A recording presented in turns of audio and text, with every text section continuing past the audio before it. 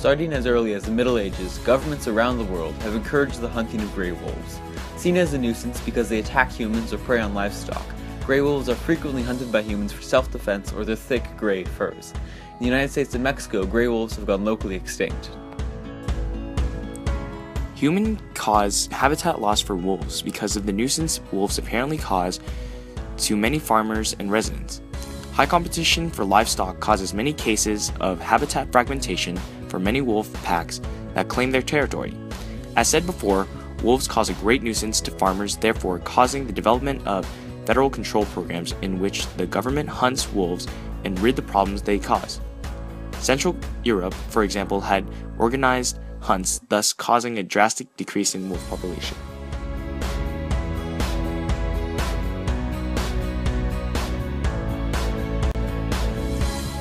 Wolves' ecological niche are commonly around large ungulates, animals that are hooved such as moose, elk, bison, and deer.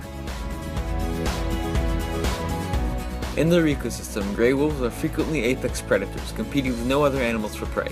With the exception of tigers and humans, wolves have no competition in their chosen ecosystems.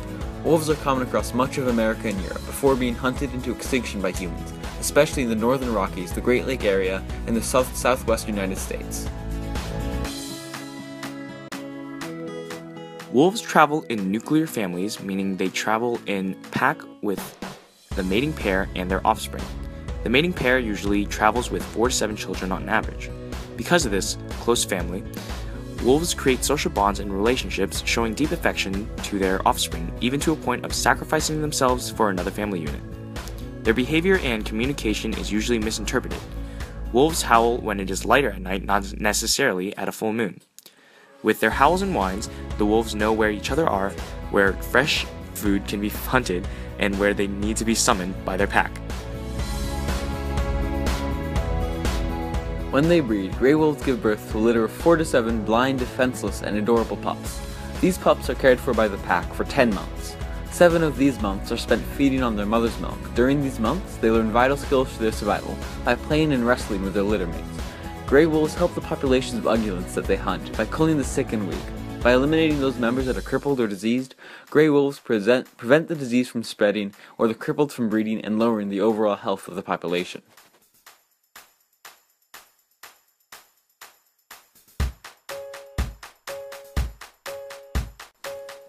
Currently, there are an estimated 250,000 gray wolves in the wild, and much of the world has removed them from the endangered species list. Now they are listed under least concern, the bracket representing the least likely species to go extinct. Wolves used to be endangered. However, recently, their endangered status was revoked by Congress in the areas of Montana, Idaho, and Washington. Realizing their federal control programs were working towards gray wolf extinction, many countries passed laws that banned the hunting of gray wolves, and they are currently under protection of the Endangered Species Act in most states, but not all. Slowly, gray wolves are being reintroduced back into the wild. After an alarming drop in population levels, several state governments are making efforts to reintroduce gray wolves to their natural habitat.